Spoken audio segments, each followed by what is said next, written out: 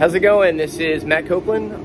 For today's Tech Tuesday at Profile, I saw some end mills laying in the machine shop the other day, and I had some questions on those. So I went ahead and grabbed Dave Briggs, and I'm going to have him walk us through what those are used for and how they're repurposed. So go ahead and follow me into the machine shop, and we'll go through it all. This is Dave.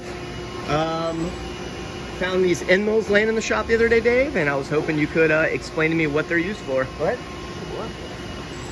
All right, this is an end mill. It's a roughing style. You can see all the little teeth, if you will. It's also called a corn cob in some situations. Roughing end mills are meant for taking large amounts of material off faster. Finish is usually not quite as good, so usually you'll rough in and come with a finish end mill to give a better finish. What we do with this end mill is, this is one of our elite cranks. This will come in and cut and make the circle.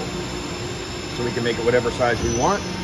On this side, it will actually just come straight down and make it. It comes up and mills around and mills around. As it wears, the edges of the teeth will start to get chips, what have you, so they don't work as well anymore.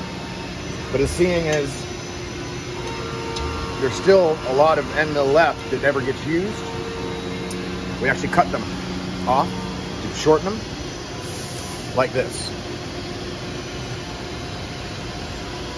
It gets us past all of that, and then we use it, and we go to take a ratchet ring, and this shorter one then goes around the outside.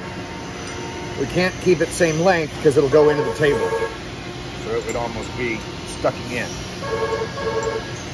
If this was here, we'd be cutting into the table. So we shorten it.